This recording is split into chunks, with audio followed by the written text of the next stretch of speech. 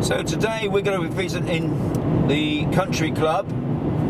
As you can see there, it's got Herbalisation Country Club. Most people call it the Mazarron Country Club, but we're going to call it a country club so it doesn't confuse things.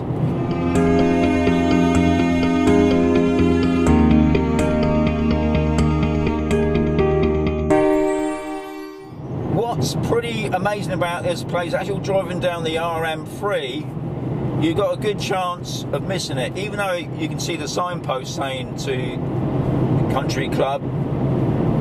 If you're looking over to your left now, you're not really going to see the entrance to it. So just remember that, guys, when you're coming down here. You see the turning for the country club. There's also the turning for El Paraton. It's a little bit misleading in a minute because we go over the bridge.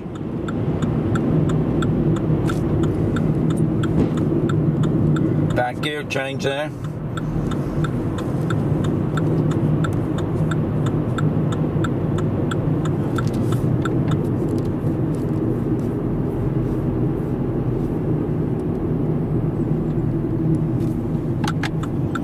So we go right round the roundabout.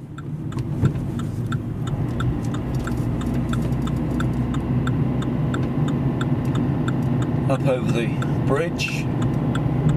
Oops, and he's dropped some bricks in the road.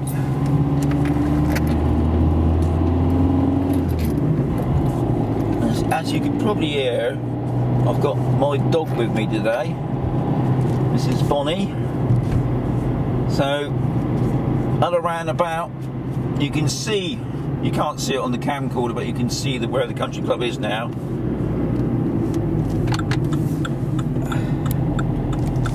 You see the sign that says Herbalisation, it won't say country club.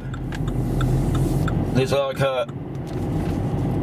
it's not a watchtower, that used to be on one of those windmills. And then straight in front of us, you've got the garden centre. Very good garden centre. It's got a guy in there that speaks English, but it's run by a Spanish couple. And I believe it's the only place around here that actually sells wood,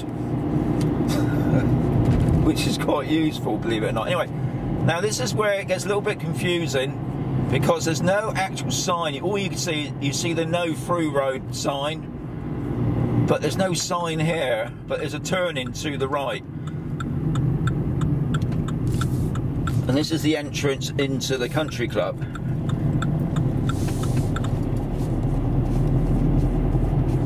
Okay, it's barriered, it's got cameras on it. So when you come up to the barrier, it's never manned now. They rely on the cameras now. So you just pull over, there's a little button that you have to press.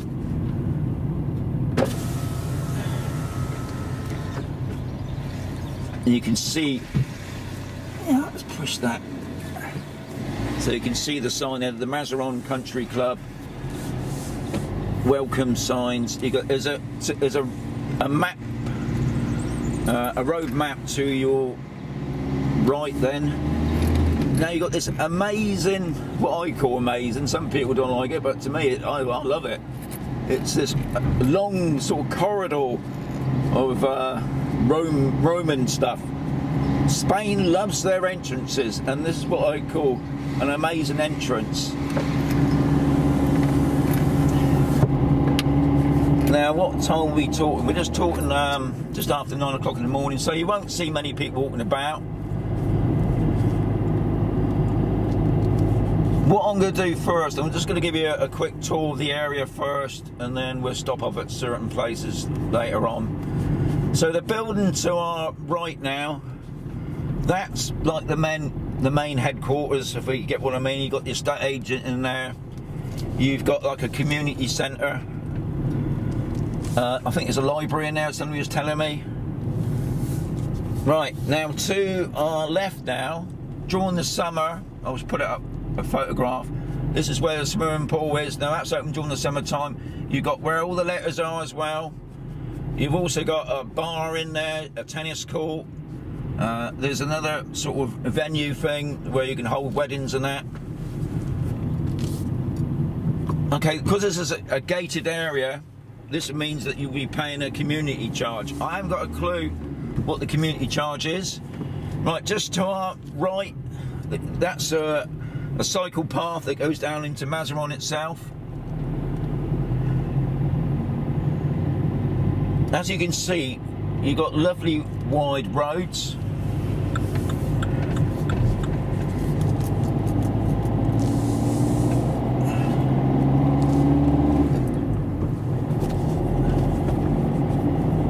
Now, if we carried on this road, we can carry on and we can come out the other end of the complex. It'd be another barrier, and that would take you on the back road towards Mazarron as well.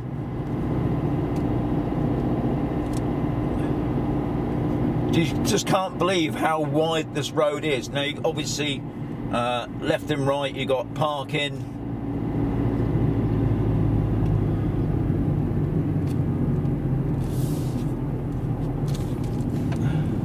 You got a garden to your right, so you got some nice views of the mountains. What I'm going to do now, I'm going to go off one of the side roads in a minute, just give you an idea what it looks like. You got some big tall buildings here. I'm sorry guys, I've got no information on the types of property, but if you go into the local estate agent here, they'd be quite happy to show you all the different types of buildings. Now, if we carried on, we would come out the other end of this complex. So there's plenty of places for walking your dog. As you can hear, Bonnie's just saying hello to those nice doggies. Fire hydrant there. Now these are like offshoot roads. As you can probably see, most of these properties got off-road parking as well.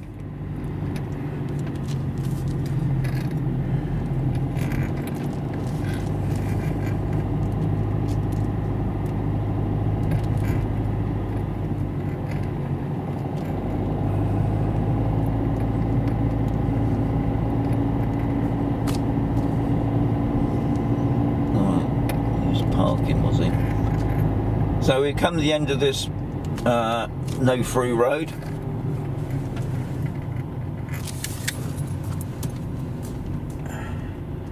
So there are some quite big property up here. You got a big gate down at the bottom there. Now you probably noticed there is a few houses up for sale. There's also a lot of property here is rented out for holiday homes or summer lets, or even some people have obviously got this as their second home. You got some nice seating area there to see those mountains.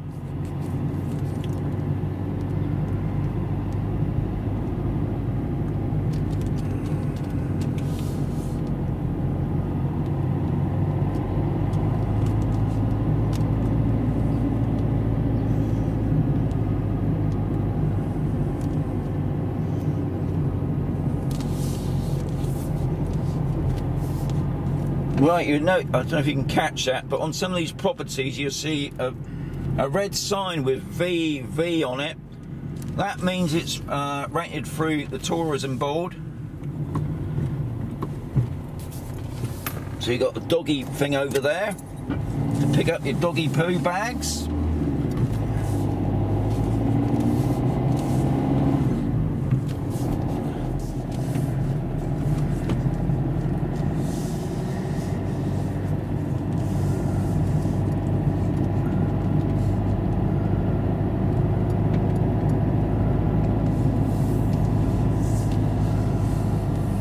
Now, when I was chatting to the estate agent the other day, she was telling me most of the people that live on this complex are French, Dutch and German,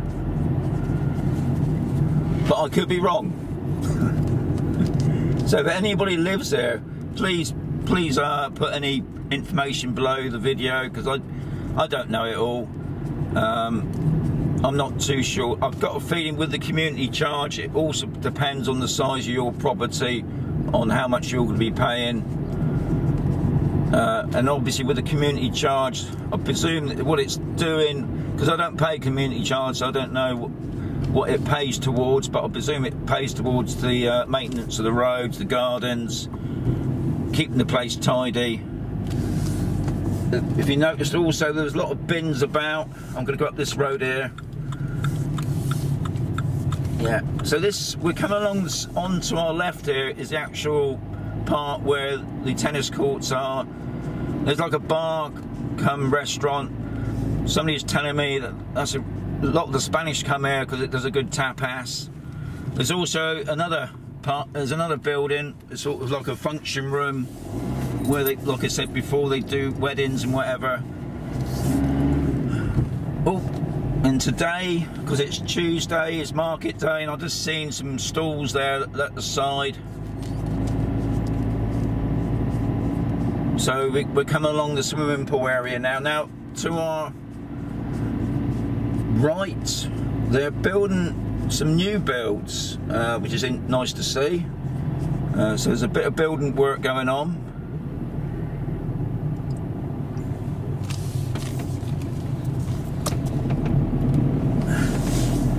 And there's another doggy here, which no doubt Bonnie's going to say hello to. Right here, Bon. So what I know is that these new builds have got pools. These buildings to our right now have got what I would class as dip pools. I'll just put a photograph up of what they look like. Now there's obviously some big villas up here. Got some good views looking over the whole complex and obviously down into the valley and the mountains.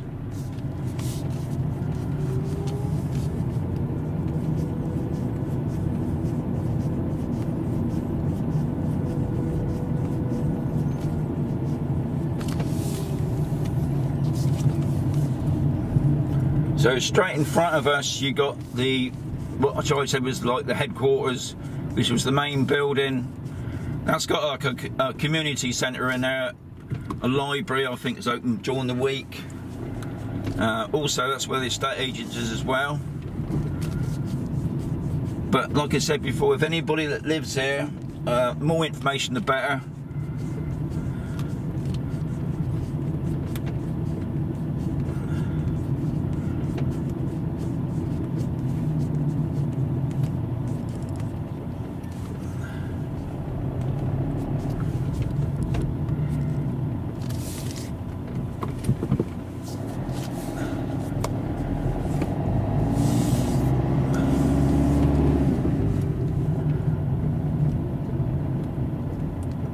Just checking to see what that bin was. Now that there is a bin around here, it's like a click and collect bin. It's where you can put your parcels in.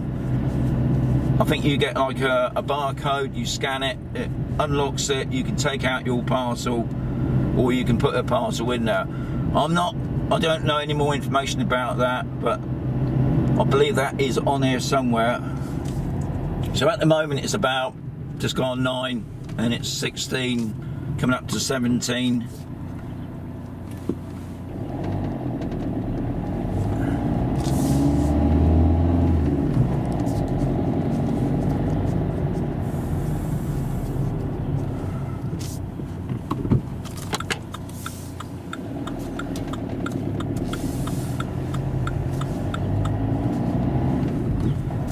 So I'm showing you some of the side streets as well to give you some idea about parking. Now, like I said before, most of these properties have got off-road parking. And looking at some of the properties, they're quite big, some of them are.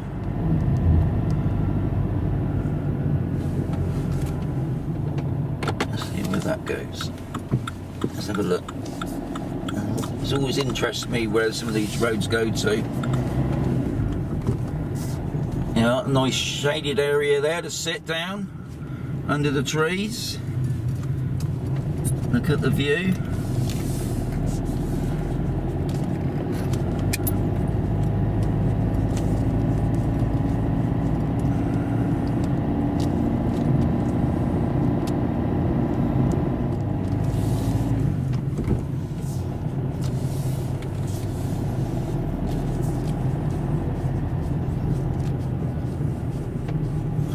Now we're back into what I would class as the main square.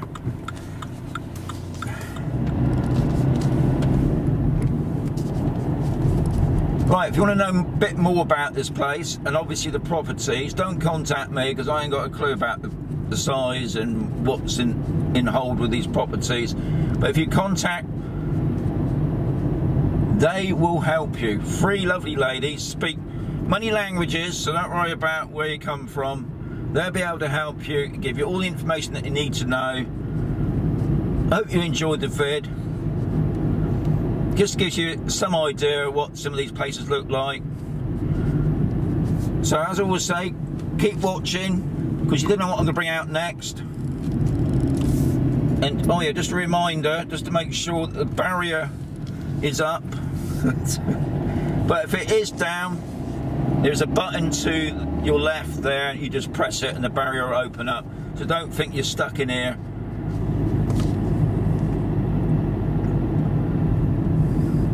And obviously to get off the complex itself, don't go right because that's a dead end. You've got to go left. Now this was, the road that we're coming on now is the old 3RM3. No, RM3 I should say. And be careful when you're coming down here because this was the old road. It suddenly shoots off to the left in a minute, and you can see a white line that's going right down the middle of the road there. So I hate to think the amount of people that's probably looking at the skid mark there that have not followed the road correctly. So I'll catch you next time.